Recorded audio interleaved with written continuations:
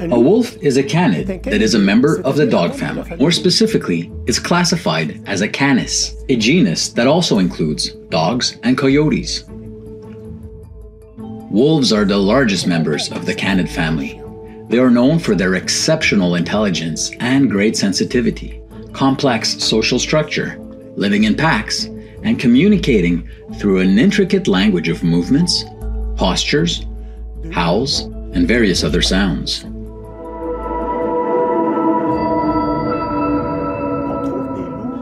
Wolves are found in many parts of Eurasia and Africa.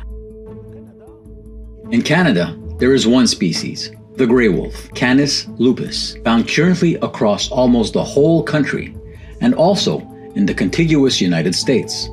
Here at the Canadian Museum of Nature, we have one of the largest collections of grey wolf specimens, collected from across Canada and beyond, and over more than 150 years.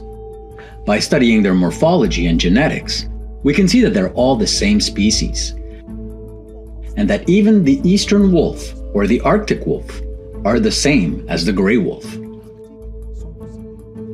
In North America, in the southeastern United States, one can also find the red wolf, Canis rufus.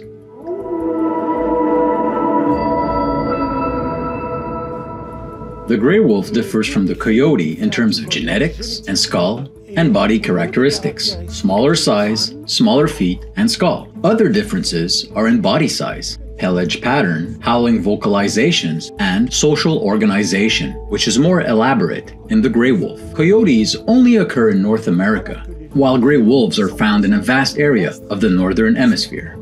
As for the dog, it is genetically very similar to a wolf, though some slight differences can be detected.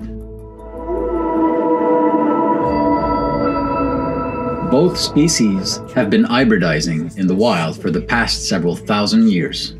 This is made possible because they both diverged from a hypothetical common ancestor about 1 million years ago, which is relatively recent in terms of evolutionary process. Hybrids can be recognized either genetically or morphologically. They are viable and can reproduce and mate in the wild with wolves and coyotes. Some hybrid forms, coy wolves in a sense, occur in cities and other areas populated by humans. They have to a certain limit the larger body of a wolf and the temperament of a coyote. So they are stronger than a typical coyote and less shy than a typical wolf, and can be nasty to humans. In northeastern America, including Canada, the eastern coyote is larger than the western coyote due to hybridization with the grey wolf. Wolves are special because they are hypercarnivores and top predators. They maintain healthy ecosystems by regulating their prey population densities, thus avoiding overgrazing, for instance, and ensuring balanced natural processes.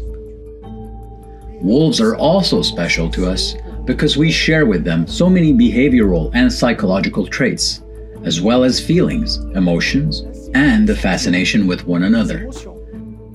This is why they were the first animals that we have domesticated more than 15,000 years ago.